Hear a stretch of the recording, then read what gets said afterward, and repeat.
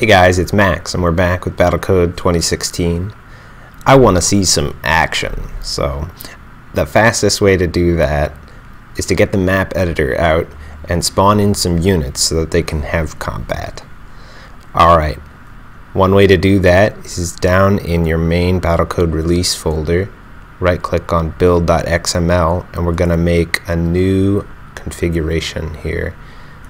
So I'll select new, and I'll change the name to something helpful like BC16 map editor, and under targets we're going to select map editor, and we can deselect build. Map editor is going to stay the same no matter what you do, so there's no need to compile beforehand. Okay, so we can push apply, and now anytime we run BC16 map editor, we're going to get the map editor. An identical way to launch the map editor is to go to the directory where you've installed Battlecode using git shell, for example, and type ant map editor. Both are the same way of doing the same thing. So when this finishes, we're going to see the map editor is going to pop up. Brand new map editor this year. Not so many of the quirks as last year. I think you're going to like it. So it'll show up in just a minute now. I think you're going to be pretty happy with all the new features. You know, there is such a thing as, alright, there we go. Okay, so we see the new map editor is here, and you can load a map that exists. You can save a map. It opens up a dialog box. You can resize the map. So say we change the width to 40, you've got to click the resize button. We're just going to do 30 by 30. According to the symmetry, when you place units, it'll put units of the opposite team on the other side. What I'd really like to do is place some units that'll fight one another. So I'm just going to put them right in the middle, and they're going to come directly across the way. So let's see here, put some guards, a couple of scouts so they can see one another. Yeah, a couple of turrets. These are going to have to pack up into their mobile version. Some vipers. Might as well put some zombies in there, I don't know, make it more exciting. So first we'll get a den, and we'll switch to the zombie team, put some zombie dens in. Then let's get some standard zombies. Some ranged ones. Oh yeah, that's good. Some fast ones, and just a couple of big ones. Make it scary. For rubble, let's make this map easy to traverse. I'll just put some in the corners for flavor and decoration. There, just like that. Alright, and let's get some parts going. Let's reward any player that has the guts to go to the middle of the map. That's gonna be a real big parts center here. And like that, I think I'm done. So I'm gonna go ahead and save this as 4-way mayhem. I don't think I need to put .xml, and I'm gonna put this in the maps folder of my Battlecode installed directory. Okay, 4-way mayhem. Now if I just push resize, it clears the whole thing, and I can start over again. Let's make a map where pathing is more important. So we'll start with just a couple of archons at the top and bottom corner. We'll make some rubble that really obstructs motion. 200 rubble. That's a lot of rubble. So here's a couple of these little pieces that'll get in the way a tiny bit. Then a bigger obstruction, something like that.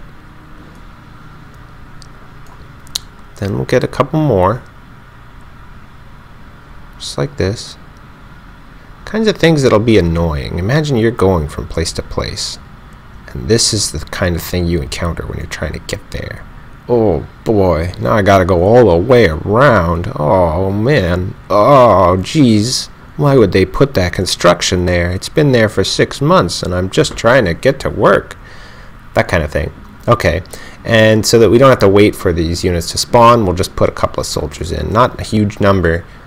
Just enough so that they can start to get going. Actually, let's put guards, because soldiers, they can shoot over terrain obstacles, but guards, they're melee units, so they got to get there manually.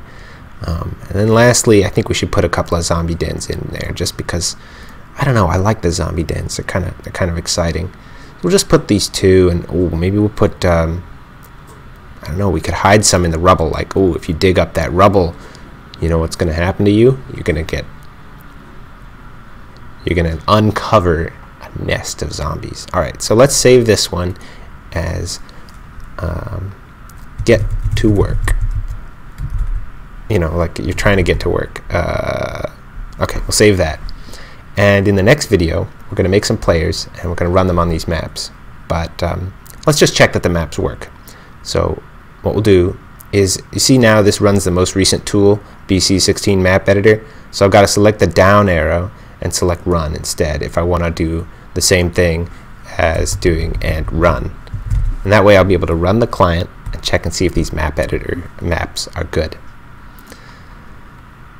When the client opens, I'll be selecting those maps and just any old player. I have right now in my Battlecode installed directory, I've got 3 or 4 players. None of them are really any good, so I'll just pick example funks player, and then later on together we're going to write a new one, a better one. So here we go. Let's find that map. We've got 4-way mayhem. I think we ought to try 4-way mayhem. What do you think? Here we go. There might be a little bit of lag and stuttering because my video encoding is sort of competing with Battlecode for CPU resources. So if it drops frames or it looks a little jerky, that's why. Alright, I think we're seeing some 4-way mayhem right now. Whoa! That's exciting. You see robots are getting destroyed, a lot of combat, leaving behind piles of rubble. And the zombies are infecting these robots, and I think that's causing the total number of zombie robots to be higher than it otherwise would be. And you know, the 2 example funks players are identical, and the robot armies from the zombies were identical, but it looks like red came out a lot on top compared to blue. It's pretty interesting. That's one of the reasons why I like these symmetric maps, and to have the same player on both sides gives you an idea of what could have gone either way. For now, that's all, and we'll try to make a better robot player in the next one. See you then.